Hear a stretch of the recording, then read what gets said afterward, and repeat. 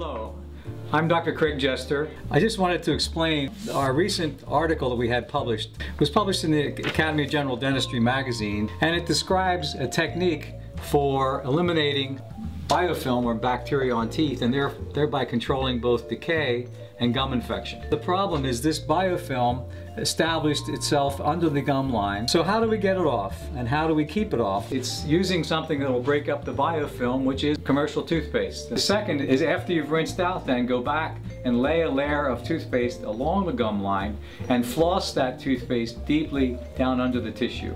And this is where our term paste, wrap, and shimmy comes in. So we want to paste it up, we want to wrap the dental floss around the tooth in sort of a C shape and carry it up and down the surface of the tooth. And then how to know whether or not you're successful. The bleeding of this ulceration, which allows it to bleed when you touch these areas with the floss, is really your only index of whether you're being successful or not. The only other way you'll know is by your good checkups and by the way your mouth feels. And it really does feel differently as you get this material off of your roots and off of the teeth.